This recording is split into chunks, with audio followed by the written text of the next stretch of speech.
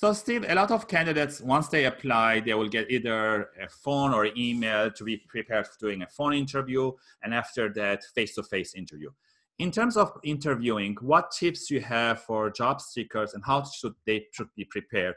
Is there a difference between the phone interview and face-to-face interview in terms of the preparation?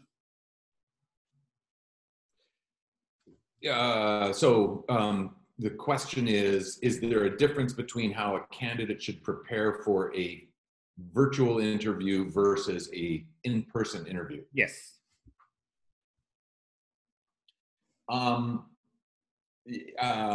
Maybe. I'm not going to, if you're doing a phone interview, I don't see why you can't do the phone interview in your sweatpants.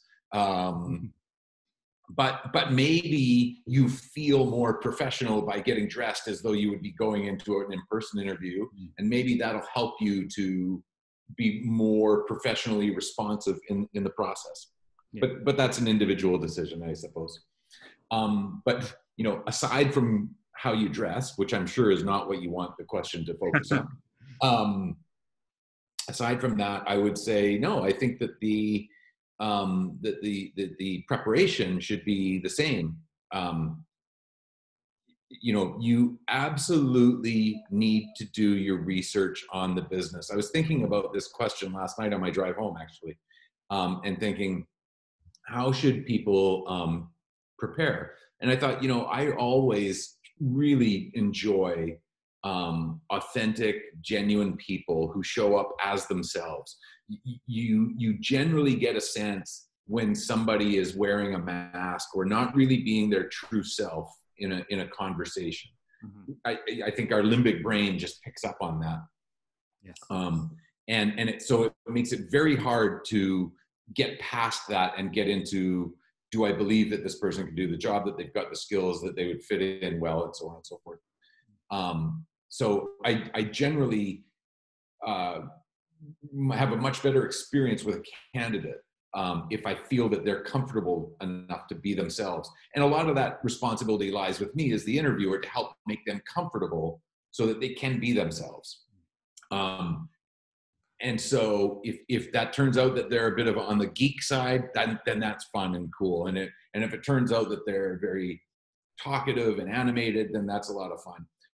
But even if they're introverted and a little, you know, have a little tougher time really expressing themselves, that's quite okay. But being their authentic self is the first thing I look for.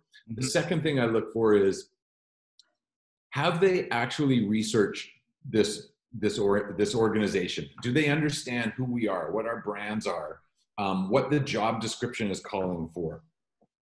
If they can demonstrate that they have looked into it, they might not necessarily know all of the answers, but that they've expressed enough interest to take an hour to research and look some stuff up. That's very impressive to me, and that speaks a lot to their passion and their energy that they're going to put into things. I always make sure that I ask questions that will expose whether they've investigated or not. And if they haven't, it's a pretty tough uphill climb from there. A lot of time we tell our job seekers that research the company or even research the person you are interviewing. Do you mm-hmm. feel that it's appropriate to send a LinkedIn email or message to the recruiter or the hiring manager before meeting them in person? Do you think that it's okay, or it all depends? Sorry, what you're asking me, let's imagine I was applying for a job with you. Yeah. Are you asking me if it would be appropriate for me to send you a note through LinkedIn? Yes. I don't think it's not appropriate.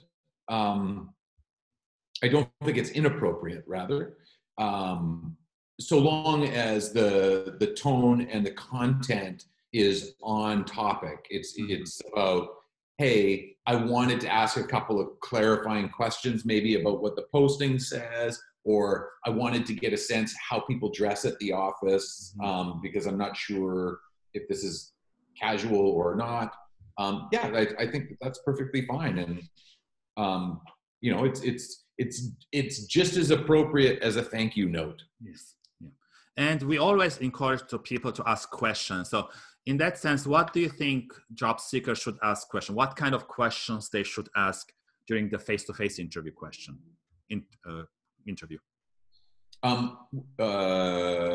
Here's a question that I don't get asked very often, but it really stands out when I do hear it. When somebody wants to understand what challenges I'm facing, if the candidate can express an intellectual curiosity to understand, hey, what sort of challenges are keeping me awake at night? That really draws us together, because that person has expressed an interest in helping me, which goes beyond expressing an interest in the job, you know, and the paycheck and the benefits. They're actually diving a lot deeper into what sort of things are going on here that I could be getting involved in, where I could bring some help and some energy. I love those types of questions. Anything that sort of brings us closer, anything that that allows me or compels me to visualize the person actually in the job. What other questions? You know,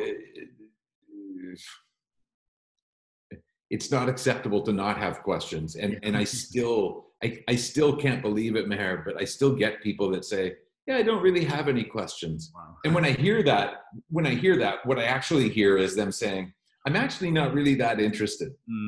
Yeah. Right? They should ask at least 2 or 3 questions. This is the requirement.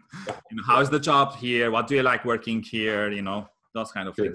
And again, thank you for sharing that, Steve. And again, for the audience watching or listening, if you have any other tips in terms of preparation, yes, Steve. I'm sorry, I did have one more question, which I do get asked this once in a while, and I think this is a great question. If people ask me, what do successful people look like here?